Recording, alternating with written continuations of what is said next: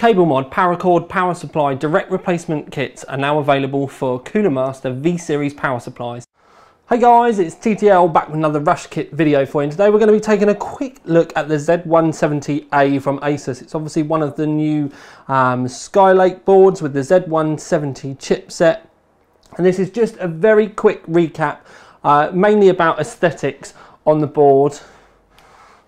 So here we go. And the reason why I want to do it is because it's the A version, which is what I would call the beginning of the premium, and generally with the previous generation A's for the Z97 and Z87, this would have been gold.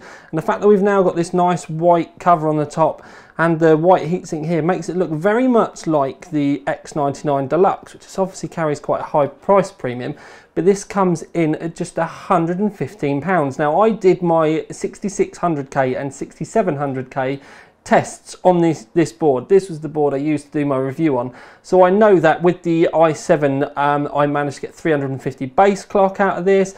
I had a 4.8 gigahertz overclock. I managed to get 5 gigahertz just by doing the multiplier. I managed to get 3700 megahertz memory running, all with this £115 board.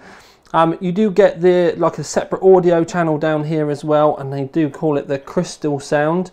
You can see it just there. It does have some legacy parts on it, but you do get an M.2 slot up to 110mm. You get a power button. There's a little header here for water pump, so if you've got an AIO that uses one of these, you can actually set up your water pump with a custom header.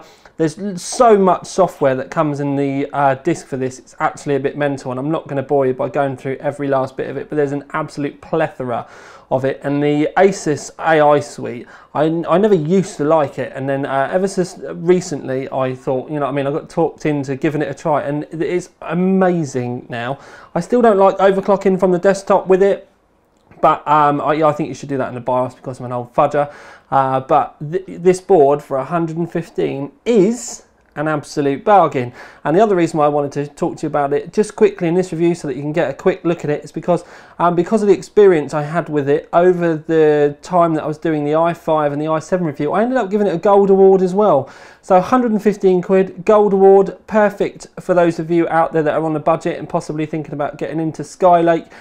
You can pick up DDR4 now from about £120 as well for decent kits. So absolutely spot on. So yeah.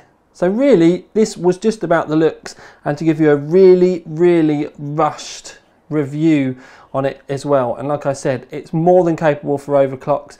You do need to get a little bit more hands-on with the memory side of it, but I think that's going to be a little more easier when certain BIOS updates come through.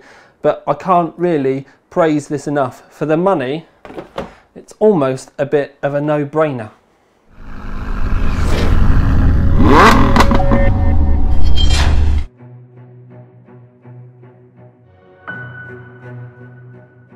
Cable mod, paracord, power supply, direct replacement kits are now available for Cooler Master V-Series power supplies.